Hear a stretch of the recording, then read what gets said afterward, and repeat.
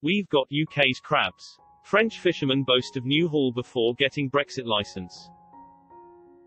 French fishermen have been fishing in UK waters without a permit, just days after Britain finally secured control. A French fishing captain, identified only as Laurent, has admitted he caught crabs, lobsters, sea snails and other fish before he secured a permit to access British waters.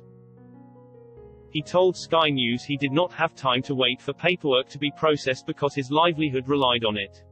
Laurent said that he needed to access crab and lobster pots in British waters but would not wait for his papers to arrive.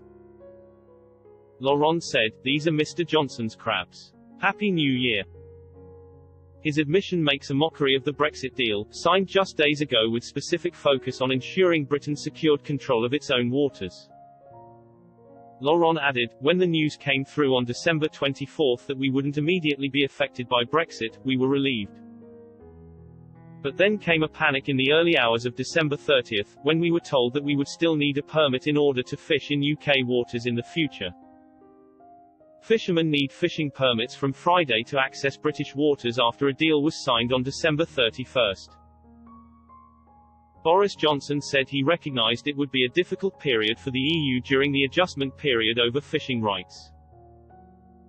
He told MPs, "I've always recognised that this was going to be a difficult period for our European friends and partners because they've been fishing in these waters for decades, if not centuries.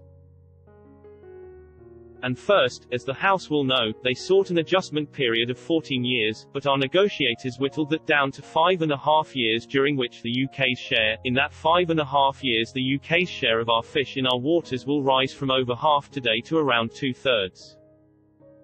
And of course we'd have liked to have done this more quickly, but it's also true that once the adjustment period comes to an end, there will be no limit other than the limits that are placed by the needs of science and conservation on our ability to make use of our marine wealth." But Labour leader Sir Keir Starmer branded the EU deal thin. He said, "It's often said there's nothing simple about Brexit, but the choice before the House today is perfectly simple. Do we implement the treaty that has been agreed with the EU or do we not? That is the choice. If we choose not to, the outcome is clear, we leave the transition period without a deal on security, on trade, on fisheries, without protection for our manufacturing sector, for farming, for countless British businesses and without a foothold to build a future relationship with the EU. Anyone choosing that option today knows there is no time to renegotiate, there's no better deal coming in the next 24 hours, no extensions, no humble addresses, no so 24s, so choosing that option leads to one place, no deal."